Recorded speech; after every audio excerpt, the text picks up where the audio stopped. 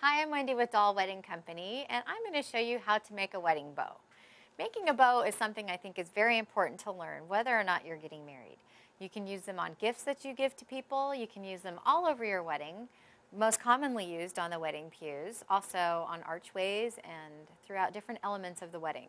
It's quite simple, actually, how you can make it. All you have to do is watch. Okay, so I'm going to make a bow. I have wired ribbon. They have wires along the sides of each side of the ribbon. I like to use wired ribbon because it keeps its shape a lot nicer.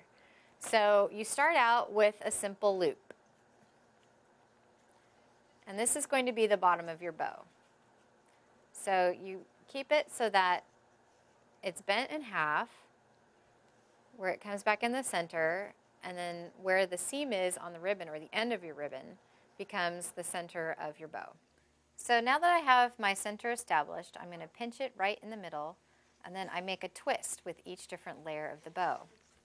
And I like to do 2 layers of the bow at the same length, and then I start to make it shorter.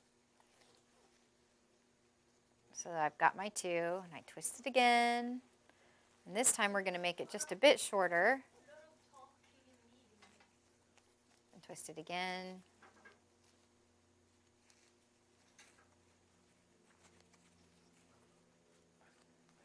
The hardest thing to do is just to keep pinching that middle point.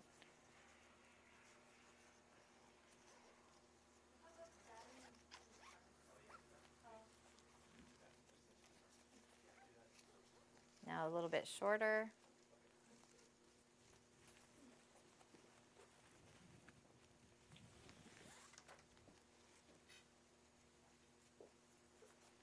Twisting it almost to the end.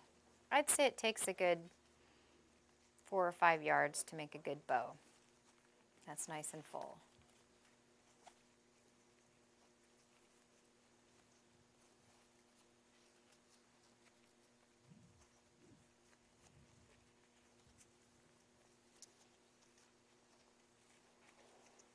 Okay, now I've reached the top.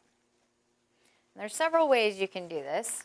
My favorite way is to take a separate piece of ribbon and to tie it around your bow, just like so, giving your bow the finished look of having a knot.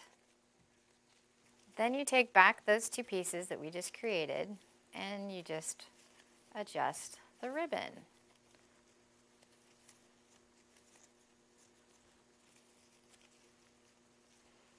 The more ribbon you use, the fuller your bow.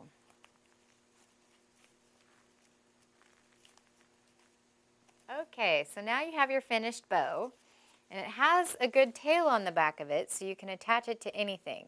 A good way to attach it would be you could actually use the 2 pieces of ribbon here, or you could just insert a pipe cleaner right through the back and attach it to anything. It hangs well, it sits well on a gift, it's something that's versatile and you can use it anywhere. Thanks for watching how to make wedding bows. With a little bit of practice, you too can learn how to be an expert at making bows.